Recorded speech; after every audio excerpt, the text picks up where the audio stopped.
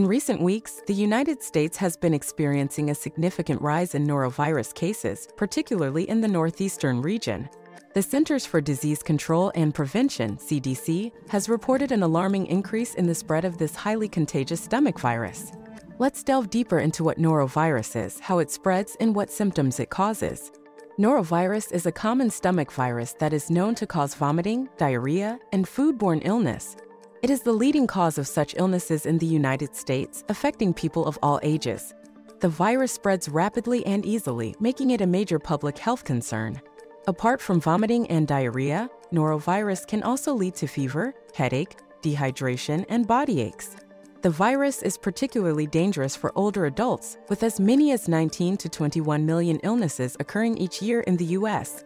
This results in about 109,000 hospitalizations and 900 deaths annually. Recent data from the CDC shows that the northeastern region of the U.S. has been hardest hit by the norovirus outbreak.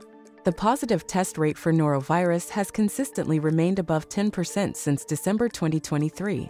Other regions of the country, such as the South, Midwest, and West, have also reported positive tests for the virus in recent weeks. It is crucial to take preventive measures to avoid norovirus infection.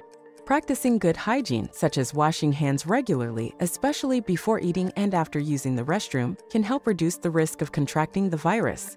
Additionally, proper food handling and preparation can also prevent the spread of norovirus. In conclusion, the norovirus outbreak in the U.S. is a pressing public health issue that requires attention and awareness.